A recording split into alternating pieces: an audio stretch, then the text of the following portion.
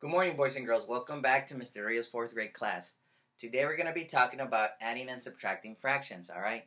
So adding and subtracting fractions is pretty simple, but I'm going to show you kind of like using a model, and then I'm just going to show you using the numbers, alright, or the fractions. So here we go. So for example, let's say we went to the store and bought 2 pizzas, alright? And so let's say you ate 1/4 of this pizza, and let's say this is cheese and this is pepperoni, and your sister or brother ate 2/4 of that pizza. Now, when we add a fraction, or we add fractions, we have to take into consideration the pieces that the whole got cut into. So they all got cut in 4s, right? Now, the denominator is going to tell you they got cut in 4s. And then we add the pieces that you ate. So, for example, you ate 1/4 plus 2/4 equals 3/4. So, this tells you the pieces that you guys ate and the pieces that each whole was cut into, fourths. All right? So pretty much what happens is that your denominator tells you the number of pieces the whole got cut into. And then you add. Okay? Same thing with subtraction. All right? So you have 3 wholes,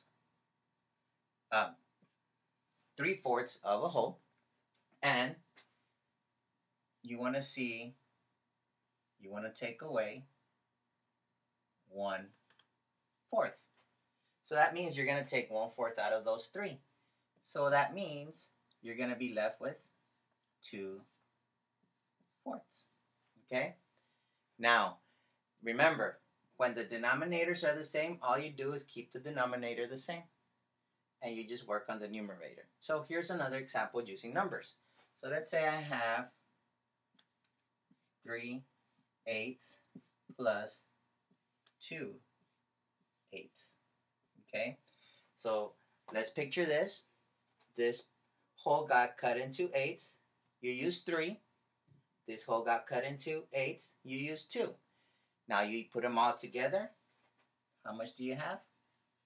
5/8. Remember, the denominator will always stay the same. Okay? This always stays the same. Especially if the denominators are the same, you don't do nothing with them. You just work the numerator. And that's it. So, same with subtraction. Let's say you have 6/9. And then you're going to do 3/9. Okay? But see, always pay attention to the denominator. So the denominators are the same, so you don't do anything with them. So they stay the same.